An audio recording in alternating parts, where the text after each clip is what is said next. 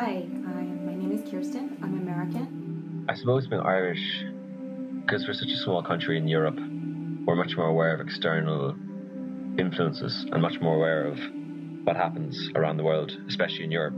I am an American. That is my nationality, and it impacts me probably very greatly. I can't imagine many more places on Earth that it would afford me more benefit to have been born here. Perhaps because I lived overseas when I was in my teen years and early 20s, and I speak other languages, so I understand what it is to be among quote-unquote strangers.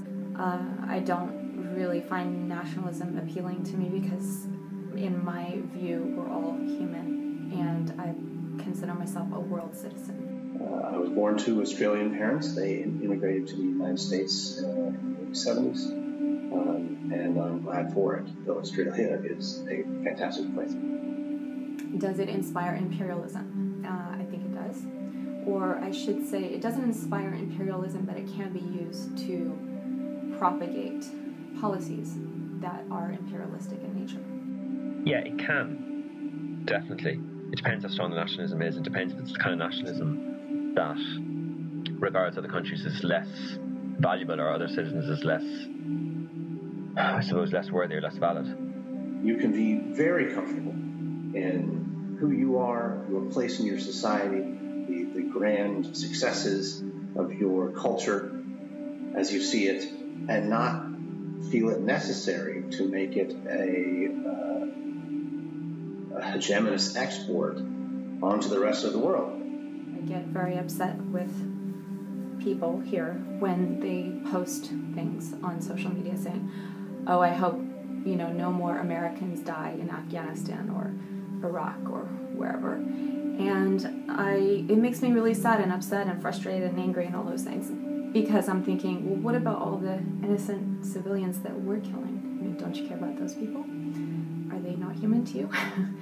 And I think the answer is they're kind of not. They're ignored. They're invisible. Nationalism need not inspire imperialism, but I think probably it often could. Certainly it did. And especially looking at what America has done within my lifetime and even decades before, we're doing what I would consider as neo-colonization and nation building, and we're using nationalism as a way of brainwashing people and using it as propaganda to commit wars of aggression. It allows us as a nation to think we are better than other groups, other countries, and not care about the human cost. Advantages: creating social cohesion across millions of people who never meet each other, who will be prepared to pay high tax rates to support education and health for someone they will never know.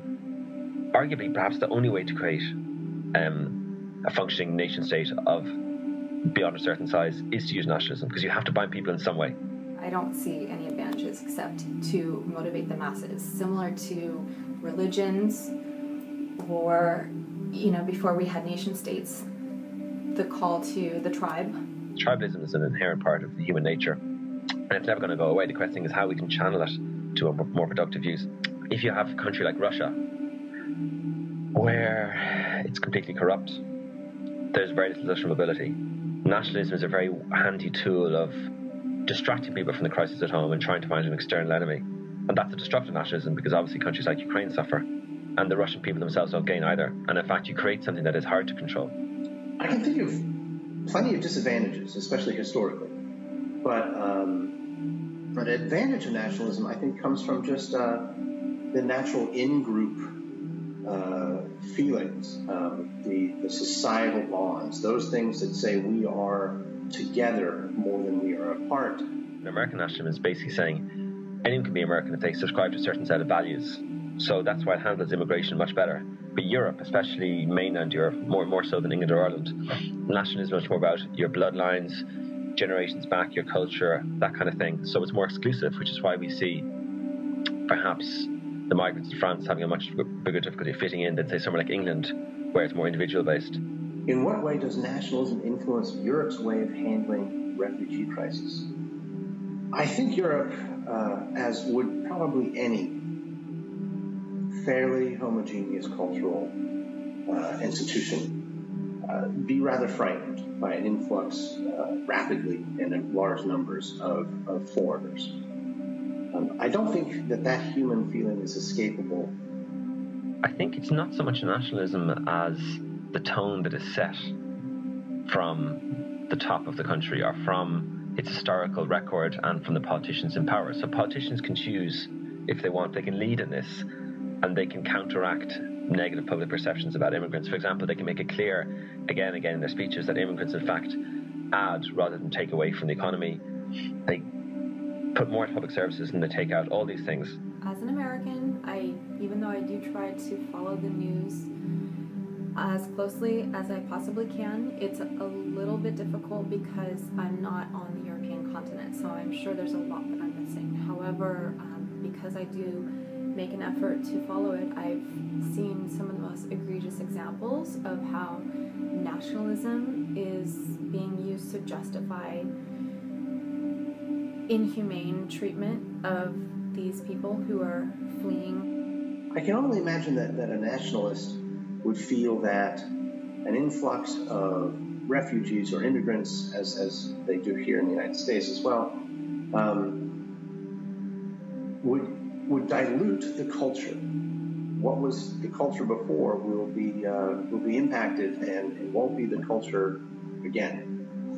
And if your feelings of nationalism, your pride in your nation, is predicated on the homogenous nature of your culture, then refugees and immigrants are not going to help you maintain that.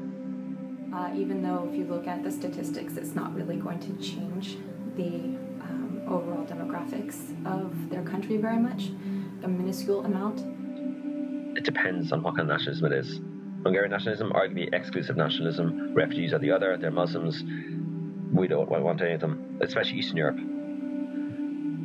Perhaps the more established, secure, and not complacent, but the more self-confident nations can handle refugees better because they don't get all worried about them being an existential threat.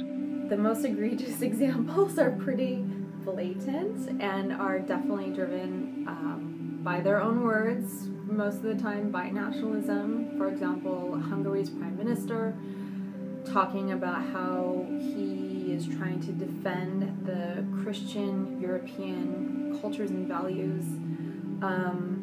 That journalist, female journalist that was captured kicking and tripping people, including that father holding his child,